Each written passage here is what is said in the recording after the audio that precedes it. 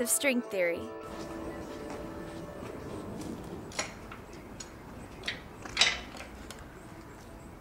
The philosophy of string theory came about in the later part of the 20th century as an attempt to define and quantize gravitational forces at the subatomic level. Gravity on the macroscopic level had been discovered by Sir Isaac Newton in the 17th century, explained by Newton's development of calculus, and tweaked in the most profound way by Albert Einstein in the early part of the 20th century. Sir Isaac Newton had many achievements throughout his life. In the 1600s, he not only discovered gravity and invented calculus, he began to develop theories on the effects of gravity. One such theory was that light traveled as a particle, uninfluenced by gravity, and that gravitational forces were instantaneous or faster than the speed of light. In the 16th century, scientists discovered the acceleration of gravity by rolling objects down hills, but it was Newton who discovered that gravity operated under the inverse square law. The force of gravity is proportional to the square of the distance from its center to the mass. More massive, more pull. Newton thought that light particles were not affected by gravity. For centuries, Newton's theories were held to be truth. Careful measurements of a complete solar eclipse shortly after Einstein's pronouncement proved that gravity did in fact bend light. Further experiments showed that light behaved as both a wave, causing interference patterns, and as a particle. This is the electromagnetic force creating photons within the light bulb. The light is displayed on the wall. Now, photons travel in waves. In order to prove this, you put a piece of paper with two parallel slits in it between the light source and the wall, and you can see an interference pattern. One problem with Einstein's theory is that from an outside observer's perspective, a train, let's say, approaching the speed of light, would shrink in the direction in which it was traveling. It would get shorter. From the perspective of the train passenger, time would slow down and the distances to far places would shrink as the speed of the train approached the speed of light.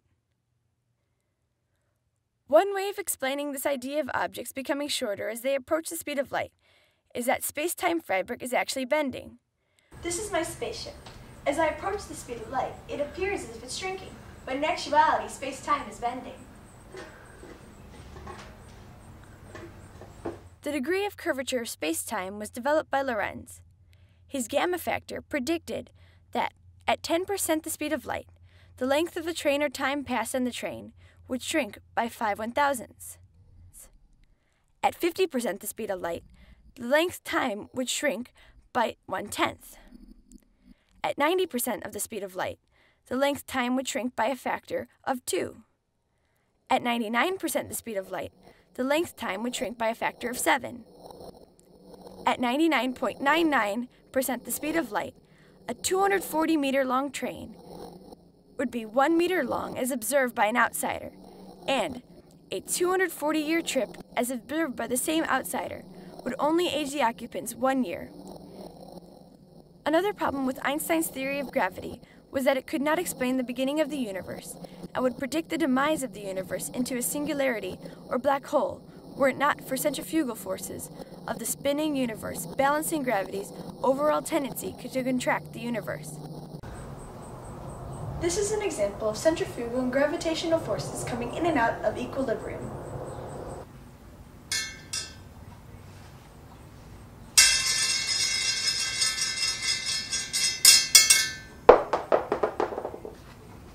Although Einstein and Newton could not conceive it, a new theory was needed to define gravity at the subatomic level.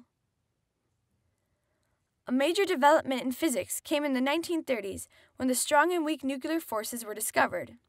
Until then, only electromagnetic and gravitational forces were known to exist. It was found that a strong nuclear force bound protons to neutrons. The weak nuclear forces were the ones responsible for radioactivity. This was a direct product of Einstein's E equals mc squared, and that energy was mass and mass was energy. Einstein spent years searching for a theory to explain everything. In the 1970s, physicists began to look toward string theory as the universal theory, and the first theory to explain gravity at the subatomic level. When string theory was first developed, several versions were concocted. some requiring 26 dimensions, some 10, and now M-theory predicts 11 dimensions. Over the years, each has been shown to be a corollary of another and to share basic concepts and ideas.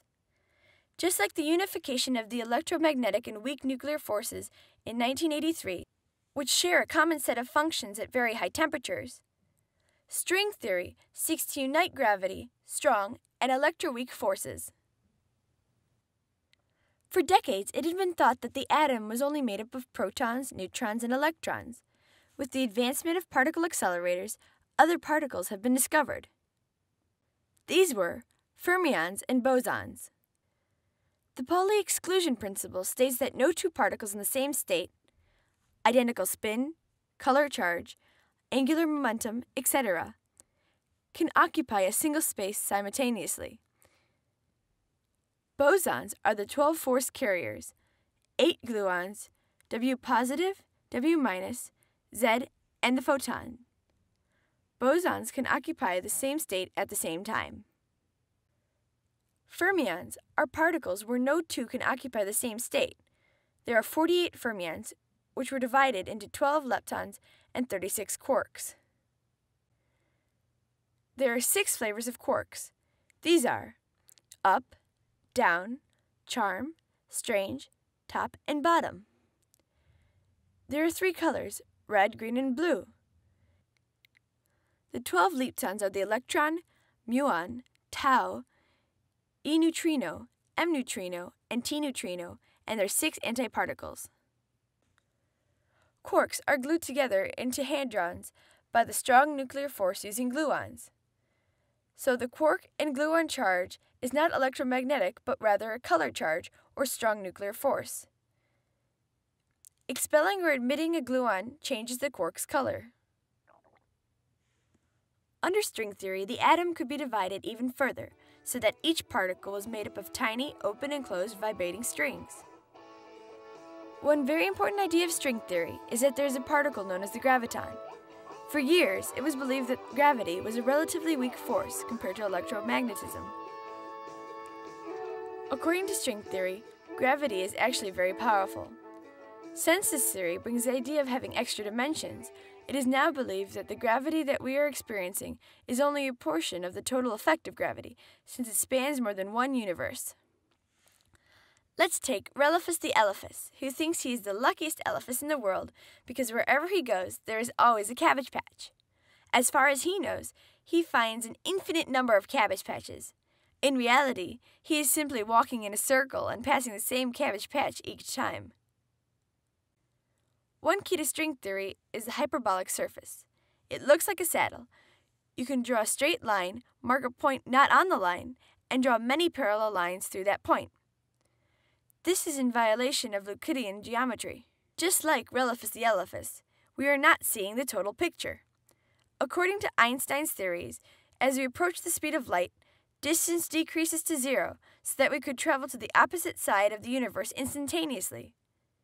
Do you really think that this is happening?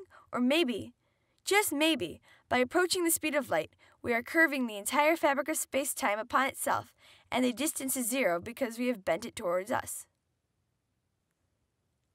Under string theory, the 48 fermions are just different lengths and vibrations of open-end strings that are tied to our space-time fabric. The amplitude and frequency of their oscillations determine the flavor and color of the note or particle. Gravity is a closed string which is not tied to our space-time fabric. Gravity would be the reflection made upon our space-time by the graviton. Look cross-eyed directly at this figure so that the right portion is viewed by the left eye and the left portion by the right eye until a fusion brings about an image. Your mind's eye may be able to see the extra 6 dimensions that are folded inside the 10 dimensions of string theory. Since there is just one type of string, about the size of the Planck length, and all particles arise from string vibrations, all particles are naturally incorporated into a single theory, or Einstein's elusive unified field theory. The Planck length is roughly the radius of a black hole, or 10 to the negative 33rd centimeters. For the extra 11th dimension of M-theory, imagine that there are parallel universes just offset from ours. Look cross-eyed directly at this figure, so that the right portion is viewed by the left eye and the left portion by the right eye until a fusion brings about an image. View the right portion with your left eye and view the left portion with your right eye.